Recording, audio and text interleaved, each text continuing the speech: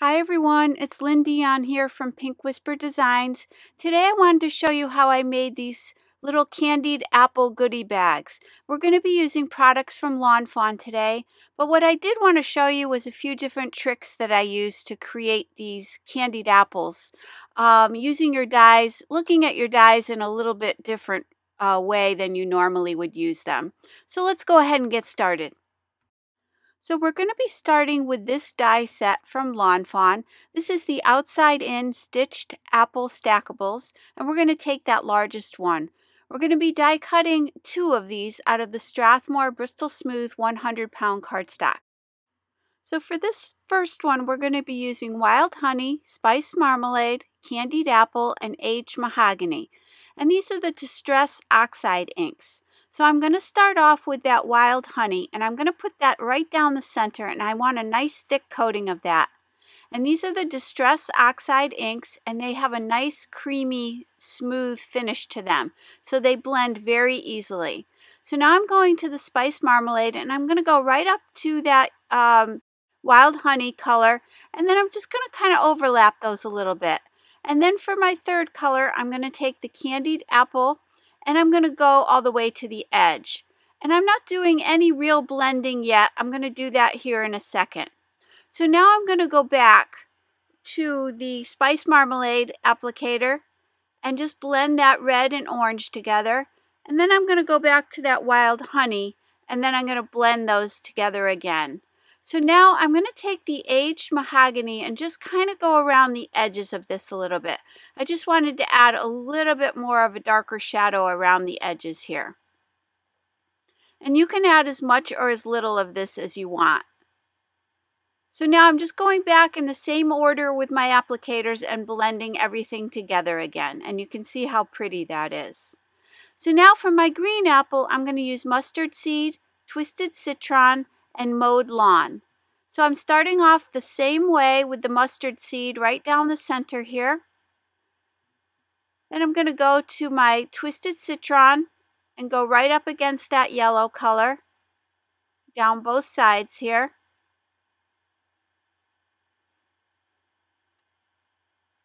And then I'm going to grab that mowed lawn and go right to the edges. And then again, I'm going to go in the reverse order with my blending again from darkest to lightest here, and just blend those out. And you can always go back and add another layer of color if you didn't think it was dark enough, but I thought that looked really good for the little green apples. So now to do the candied part, I'm using the stitched mountain borders. So I've gone ahead and cut 2 more of the apples from the Bristol Smooth cardstock, and I don't need the whole thing, so I'm just going to use part of it here. And I want to make sure that the cutting edge is at the top here. And I have 2, one for the red apple and one for the green. So I'm going to run those through my Spellbinders Platinum 6 machine. And now you can see how those are going to sit right at the bottom of each of those apples. So now I want to create the caramel portion here. So I'm using antique linen, brushed corduroy, and gathered twigs to do my coloring. So I'm starting off with that antique linen, and I'm just going to apply a nice thick coating of that all over.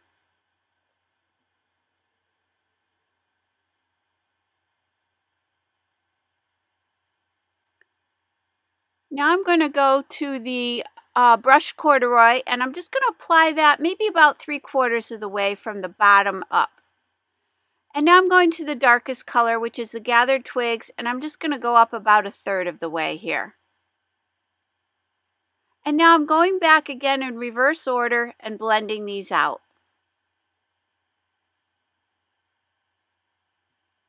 So there you can see that makes a really pretty caramel color. And that's going to sit right on the bottom of each of our apples. So now using the Lawn Fawn paper bag 100-pound cardstock, I'm going to die cut the little sticks that we need. So I'm using the handle from the basket. This is the stitched basket die set. And I want that handle, and I'm going to die cut 2 of those, because that's going to give me that nice stitched edge on each of the little handles here. So I'm going to die cut 2 of these, and that's just so I can glue them back to back. But you'll see that when it die cuts, it leaves that little score mark at the top. For the basket, we're going to get rid of that. We're going to use the simple gift card die set just to round off the top of that little stick that we're creating. So I just want to go below that score line that was created before. I'm going to tape this in place and center it on that curve. And then I'm going to run those through my Sizzix Sidekick machine. And I'm going to run both of those through the same way. And that's going to finish off the top there with that little rounded edge. So now that I have both of those done, I'm going back to my gathered twigs, and I'm going to just put a little bit of ink all the way around the top and the sides of those, just to give a little bit of a shadow there, leaving it the lightest down the center of the sticks. So this is just another way of looking at your stamps and dies, just to see what you might have that you can turn into something else. And I love to be able to do that. So now, using my Lawn Fawn 1/4 inch double-sided tape, I'm going to go ahead and put tape on the back of this one here, and then I'm going to remove the backing and attach these two together. And that's just going to give a little bit more weight to it, because it is kind of the handle on our little box here. And now that's going to get attached to the back of the apple. So I'm going to attach these together here now. I can attach the caramel portion to the apple. And then I'm going to go ahead and attach the popsicle stick as well.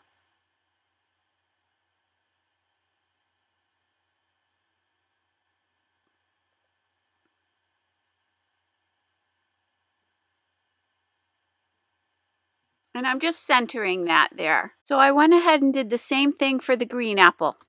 So now, using the Fall Fling 6x6 inch petite paper pack, I'm going to be using that green. And I'm going to die cut this leaf. And this is from the Fall Tiny Tags collection. And you can see there's a lot of cute little tags in that collection.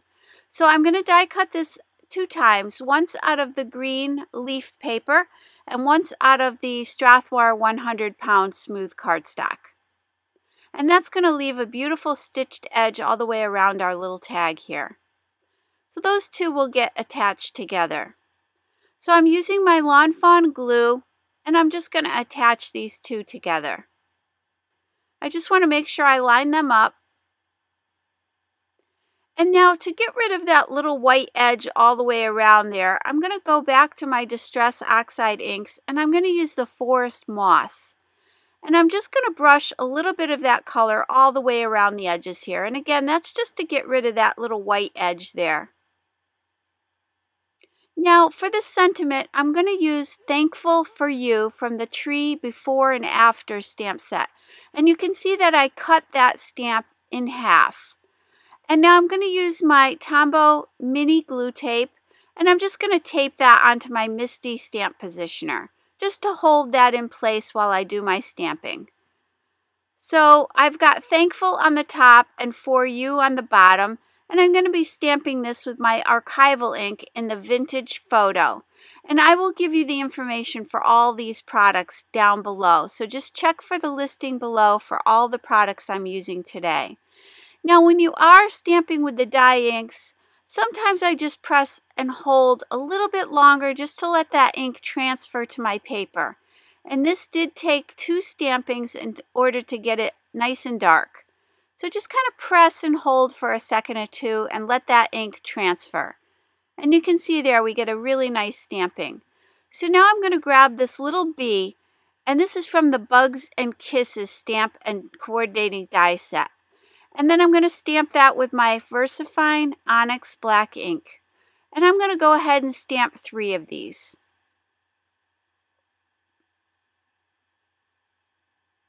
Now, to do my coloring, I'm going to use my Distress markers in Tumbled Glass, Wild Honey, Mustard Seed, and Spun Sugar. And I'm going to start with that lightest color first. Then I'm coming in with the darker color, just along the edges. And then I'm also using my Tim Holtz water brush. This is a detailer tip water brush, and I'm going to pull those colors together. And I'm just cleaning it off if it gets a little too dark on a piece of scrap paper there. And now I'm using the tumbled glass, and I'm just going to put a little down at the base of the wing there and pull it out towards the edges. And then going to the spun sugar, I'm just going to put a little bit of pink on the cheeks. And I've gone ahead and colored and die cut all 6 of these. Now I'm going to grab my brand new Lawn Fawn glitter pen, and I'm going to go ahead and put glitter on the wings. And again, I did that for all of these. And you can see there it gives a little bit of sparkle there to the wing. Now with the Fall Fling 12 by 12 inch paper pack, I'm going to be using that florally pattern, and it has little acorns on the back. So I've cut this down to 6 inches by 12 inches.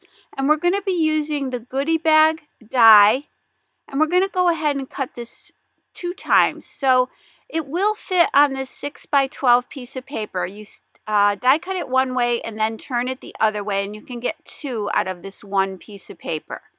So now that I have both of those die cut, I'm going to go ahead and cut that top off.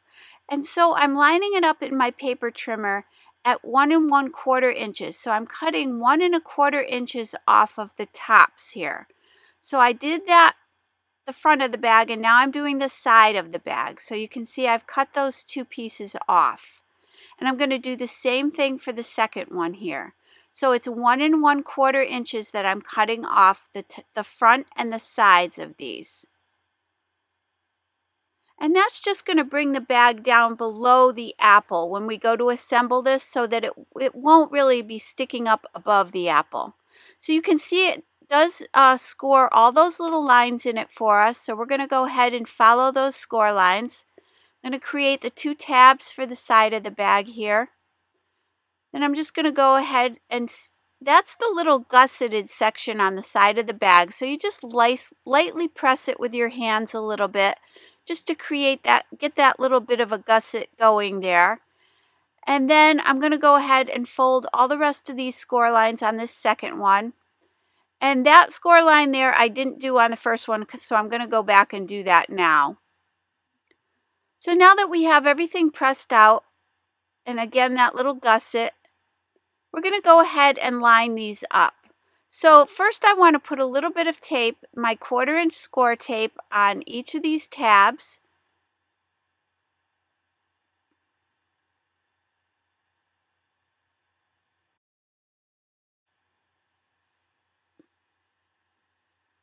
Now we want to line these up, and this is the way this is going to go. It's going to kind of form like a cross shape here. So what we want to do is put tape on that bottom panel, that bottom rectangle. And I'm putting plenty of tape there because I want to make sure it's nice and secure. And then I'm going to remove the backing from that tape, and I'm going to line those 2 rectangles up together here, and then just press that out. And now I can remove the backing from these side tabs and go ahead and attach everything together here. So I'm going to remove the backing from each of those tabs and connect those together.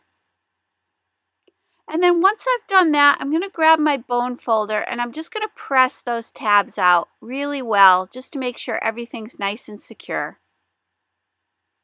And now you can see that presses in a little bit and creates that gusset fold. So now that'll sit right behind and below the apple there. So I can go ahead and attach that. I just want to make sure I don't put any tape in the 2 corners at the bottom, because those are going to show. So I'm going to put three strips of the tape here. That should be plenty to hold that apple in place. But you do want to make sure the apple is flush with the table when you connect these 2. So just slide it up against that bag and then press it in place. And that way it'll sit nice and flat when it's on the table. So you can see there we have those 2 complete. So now I'm going to go ahead and attach the little leaf to the front of the apple here. And I'm going to be using this cord. This is hemp cord from Lawn Fawn, and this is the lime color. And I'm just going to cut a strip of this, and then I'm going to string it through that leaf there, and I'm going to tie a bow.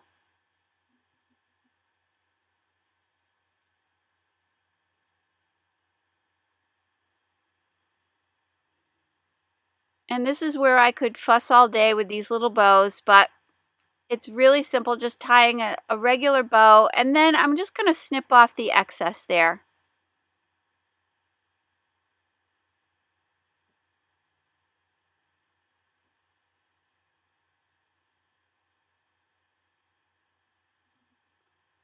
Now I did want to kind of hold that leaf in place, so I'm grabbing one of the Gina K foam squares. I'm going to place it underneath there, and then I'm going to remove the backing and just kind of stick that in place so it doesn't move around. Now I've got my 3 little bees, and I'm just going to use my fingers here just to curl up the wings a little bit on each side. And I'll be positioning those 3 on the front of this apple here.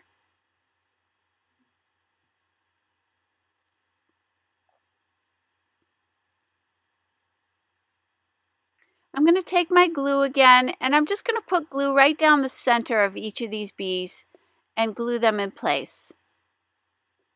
And then I went ahead and did the same thing for the green one. So now I'm going to grab my Jelly Roll white gel pen and just add a little highlight to the apple and to the popsicle stick. So I'm just making one long kind of dash and then a couple little dots after that. And I did the same for both of these. So here you can see our completed Candied Apple goodie bags. And I just think these are so cute. I love that pattern paper in the background. And again, try to think of your dies in different ways. We used the mountain border die to create that drippy caramel. And we used that little gift basket handle to create the popsicle sticks. And we also trimmed down that goodie bag just to fit behind that apple. So there's lots of little different things you can do with your stamps and dies. And here you can see I put a little stuffing in there, and we can add some treats or make this a little Thanksgiving place setting. So have fun. I hope you give it a try. If you enjoyed today's video, please hit the like button and subscribe. And don't forget to visit me at pinkwhisperdesigns.com. Thank you so much and have a great day. Bye-bye.